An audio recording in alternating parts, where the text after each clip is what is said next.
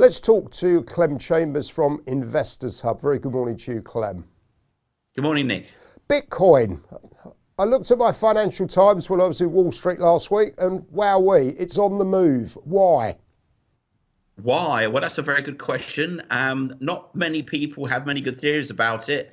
Personally, I think there's an element of the Ukrainian election going on, because there's a lot of people in power there who are going to get thrown out by this new guy, the comedian. And, you know, if you want to go to Germany in a hurry and you're a Ukrainian politician or one of his lackeys, you're going to want to have Bitcoin, aren't you? So I think there's a bit of that going on. There's also the potential that the Chinese might devalue.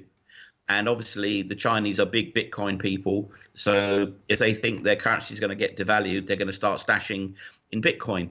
So, you know, yuan down, Bitcoin up. So it's one of those two things. The other thing is, I think the bear market has just run its course.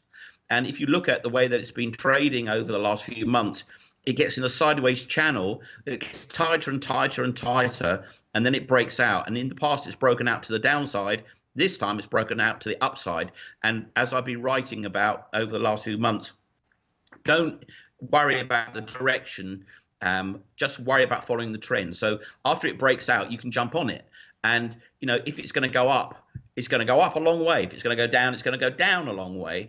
But when it breaks out, you jump on that direction. And I think that is playing out for the second time. It broke out to the upside, and now it's going to go up. And I think it's going to go 6,000 very quickly.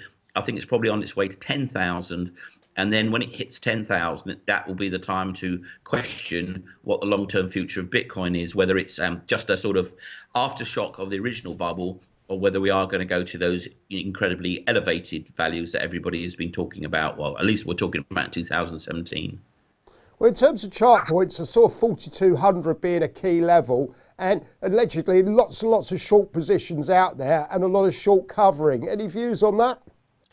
Well, I guess there are lots of people that play all sorts of different positions, but, you know, I'm not a big believer in that kind of thing. I think the market finds the right price. So, you know, when it's decided that it needs to go up, it goes up because the price is higher. So, you know, overall, in a decent market, and I do think it's a decent market, shorts and long balances, I don't think makes too much of a difference. And I don't think that's the story here. If it was, it'll pull back pretty quick.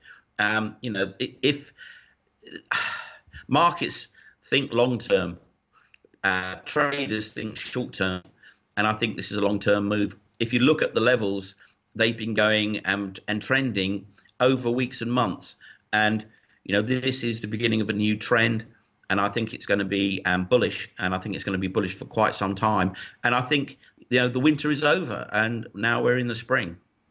On that note, Clem, thank you very much indeed. That's Clem Chambers.